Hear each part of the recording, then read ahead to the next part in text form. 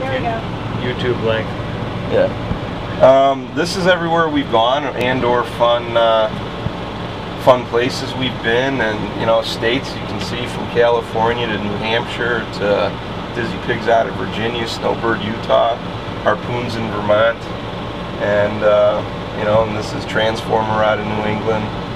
This was out of Arizona when we went to Bat Cave. So, and then of course the 922. The guano, yeah, right. And then the 922 Clone Sickle Club. So it's just fun. It's places we've been and, you know, seen, and reminds us where we've been. So. And then is this an old plate that you used? Yeah, that's one of my plates that I have on my cars. So. Okay. Well, you know, you got a nice table here. It all folds up, and you know, it all fits together like a jigsaw puzzle. And everything's on wheels, and if you want, you can push it out of here and hose it down. Yeah.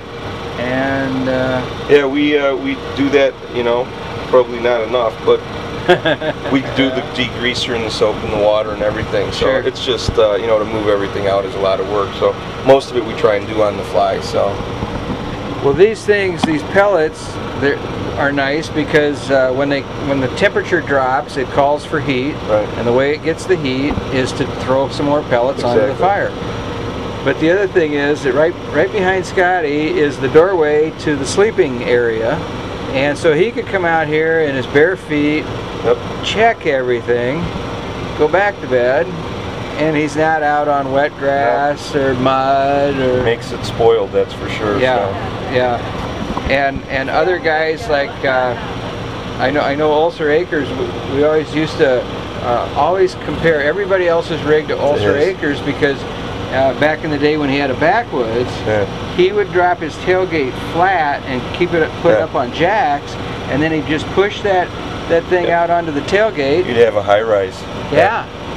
Yeah, so he's in the high-rise condo. It's the same deal, yeah, and it's the same deal. I mean, the more simple you can make it, I've always thought that it makes it more easy to cook barbecue. So, you know, that's one reason why I keep it outside. Once I put it on, it's shut and closed for, you know, 12 hours before you temp it again. So. Right. This happens to be a clear blue sky day, and but sometimes if the wind is kicking up or the rain. It's kind of nice to have this stuff enclosed a little bit. Absolutely. All right. Well, we'll keep a tab on you as you progress during the morning.